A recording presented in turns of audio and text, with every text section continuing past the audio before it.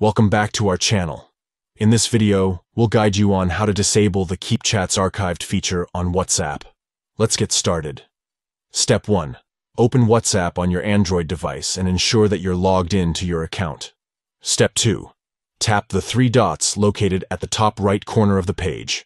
This will open the Settings menu. Step 3. From the Settings menu, tap on Chats. Step 4.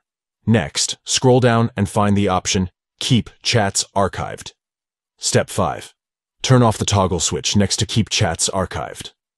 By following these simple steps, you can disable the Keep Chats Archived feature on WhatsApp and have all your new messages appear in the main chat list. If you found this tutorial helpful, don't forget to give this video a thumbs up and subscribe to our channel for more useful guides and tips. Thanks for watching. Disable the Keep Chats Archived feature on WhatsApp and ensure that you never miss any new messages. That's all for today's video. We hope you found this guide helpful.